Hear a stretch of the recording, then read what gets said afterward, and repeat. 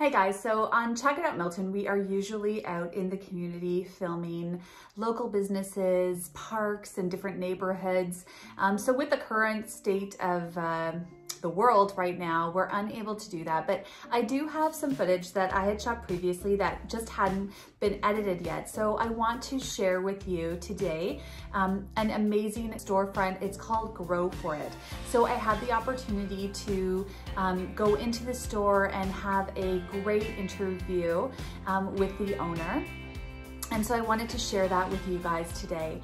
She does have an Etsy shop. There are things available to order online, and she is doing local pickups. I'm a notorious plant killer. If you know me, you know that. But I'm trying, I'm always trying because I love plants.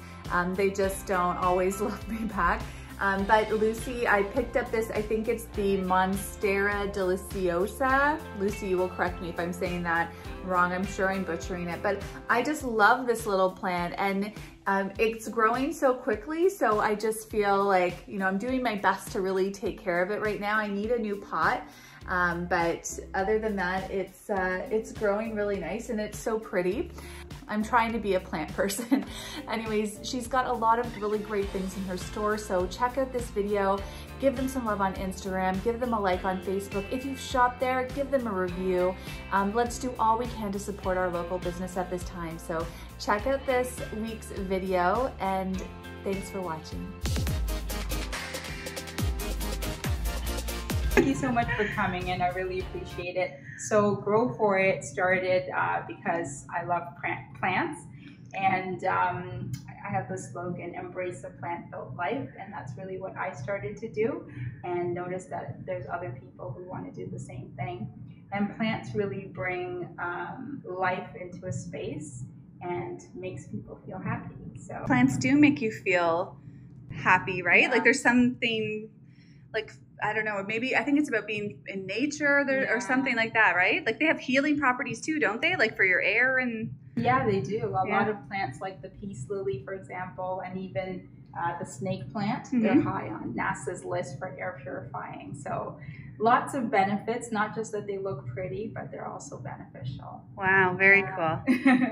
And so within the store, I like to have variety, because I know variety is the spice of life. Yeah. So we've got succulents over here.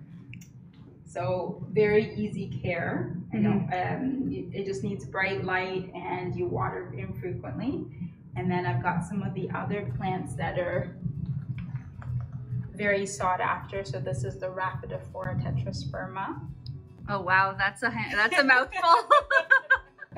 And it's so nice with the what they call fenestrations, or the holes inside. But it's really pretty. Oh wow. It is very pretty. Nature has so much design. It's amazing. Mm-hmm. And then speaking of split leaf design, we've got this one, which is the Monstera Deliciosa. Oh, this is like a very trendy plant, right? It is, and it makes such a statement in a space.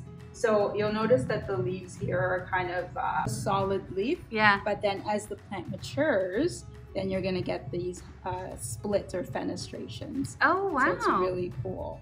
That's really neat. And they get really big too, don't they? That's They why it's monster sized. That's it. And actually the name is pretty cool. So Monstera Deliciosa, so in the wild, or I guess outdoors, when conditions are appropriate, it actually fruits. Oh wow, It's really? delicious fruits. No way. Deliciosa. Oh, that's awesome. A little Espanol. That's poquito. Okay. To the rare or unique plant. So we've got this jewel orchid, or Ludicia discolored. So oh wow. yeah, I'll show So you actually pretty. one with when you look at the leaves here. Oh it's wow. just beautiful.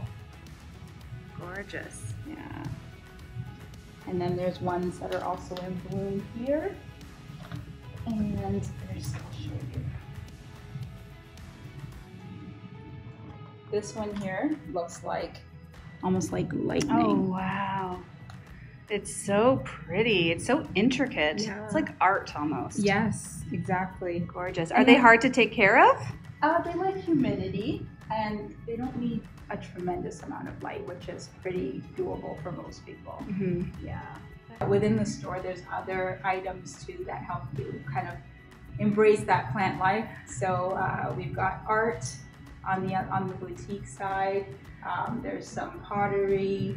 There's also jewelry, which I'm wearing some of them now. Oh yeah, let me see. Those are so the pretty. Monstera earrings. Yeah, love those. Those are awesome. And these are some cowrie shells from Ghana. Oh wow. Yeah. Very, very pretty. That's awesome. Yeah, and of course I gotta have my plant pants. Yeah, you are embracing the plant life. People want to come in. Like, should they check you out on your Instagram too? Okay. Yes, so please check me out. It's Instagram at Gro For It. So Okay. GROFORIT. Okay, perfect. Yes. Okay. So on Facebook, it's at Let's Grow For It. Okay, awesome. Gro For It is an awesome little local plant shop with not just plants, but think of all the things for the plant lover in your life. From the trendy plants like the fiddle leaf fig to the rarer plants, Lucy and Gro For It have a large variety.